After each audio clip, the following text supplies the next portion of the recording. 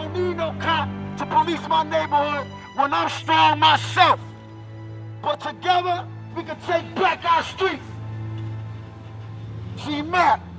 When someone gets shot or lose their life due to gun violence, we do what's called the shooting response. We mobilize, we go to the scene where the young person, he or she was killed, and we basically let the community know that this is not normal.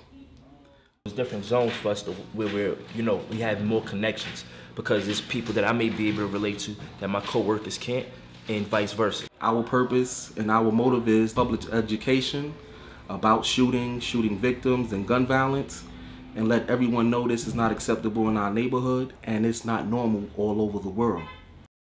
Right now we're going to a section of Brooklyn, East Flatbush, East 54th and Church Avenue.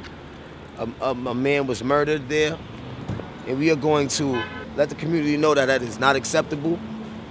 Even if this was just an accident or whatever the circumstances may be of the situation, we just always going to make it known that this is not acceptable.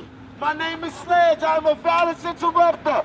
I walk these beats every day.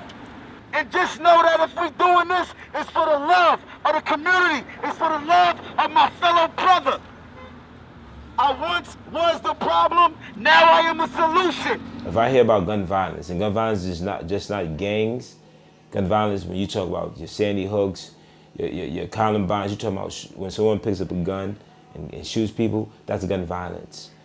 Domestic violence leads to gun violence. So many things lead to gun violence. So when you think about gun violence, you have to think about the mental aspect of what causes someone to get to that point. We need to help people before they get to that point, and we all can do our part. Sometimes, gatherings like this, the community sees this, and it starts to open their eyes. So maybe they can understand why we do what we do. Right here in East Flatbush, we dealing with it so often and too frequent. Right there in that corner, you had Kimani Gray. You got Putty killed in this area. We can name so many. Right here, within the blocks that we walk on.